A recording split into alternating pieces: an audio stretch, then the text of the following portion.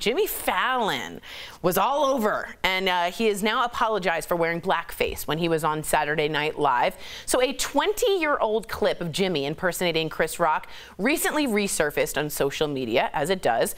After a ton of backlash, Jimmy issued an apology on Twitter, calling it, quote, a terrible decision. He also said he was, quote, very sorry for making this unquestionably offensive decision, and thank all of you for holding me accountable, end quote.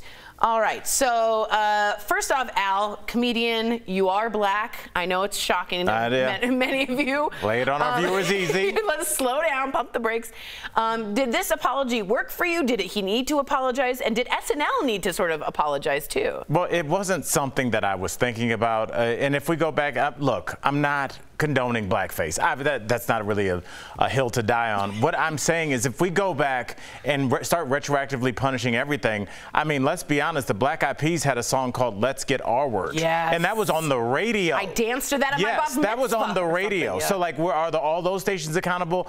Our past and the way that we used to speak is embarrassing. And I believe we're all so embarrassed that we're all trying to go and try and retroactively clean up history. And I think that's a slippery slope to go down. I agree. I also think Lorne Michaels and SNL have some responsibility. Definitely. Jimmy Fallon isn't the one to say yay or nay. Steph, you're nodding. You agree with that?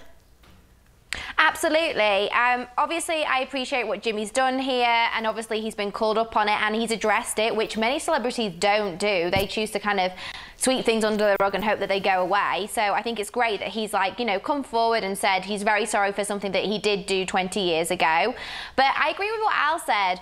You know, I think we all do things, we say things that we don't necessarily mean, and that years later we look back and absolutely cringe on and think, why did we do that? I think, you know, it's a very human being thing to do. We learn from it, we move on. Yeah. But I also feel as though he's not the only one to blame here. We've got to remember, behind any TV show, our TV show, there are writers, there are producers and researchers. So, you know, this wouldn't have been all on him. It would have been a bit of a team effort at the time. And I think, you know, fair play, he stood up, he's taken it, and he said he's deeply apologetic. But it's not all on this one person.